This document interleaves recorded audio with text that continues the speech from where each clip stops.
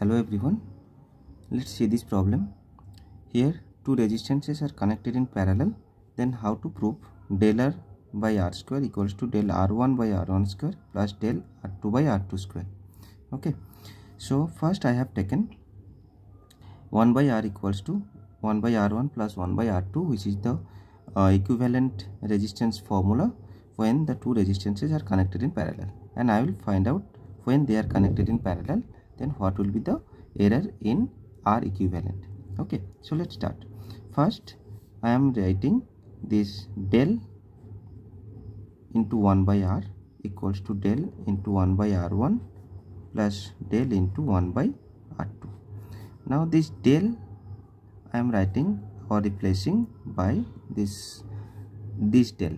Okay, means actually I want to do the derivative of this.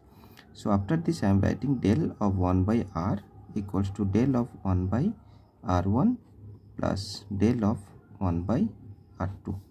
Now see what I am writing. I am writing this del R into 1 by R and multiplying by del R. See, del R is cancelling out, so this is coming del into 1 by R. So this and this both are same. Now equals to same way del R1 into 1 by R1 plus del R2 into 1 by R2. Here del R2 and here it will be del R1. Now do the derivative. It will come minus 1 by R square into del R equals to same way minus 1 by R1 into del R1 plus minus 1 by R2 square, here square is there, del R2.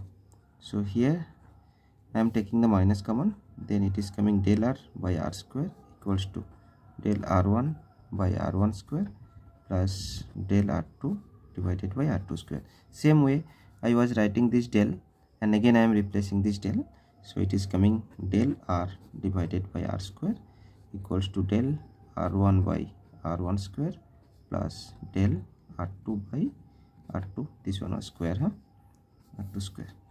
So this is the method to prove del R by R square equals to del R1 by R1 square plus del R2 by R2 square. So first you will find out the value of del R, and using this formula R equals to R1 R2 divided by R1 plus R2. So we will find out this R. Okay, this value we will put it over here. We will easily get it, the equation of del R. Okay, thank you.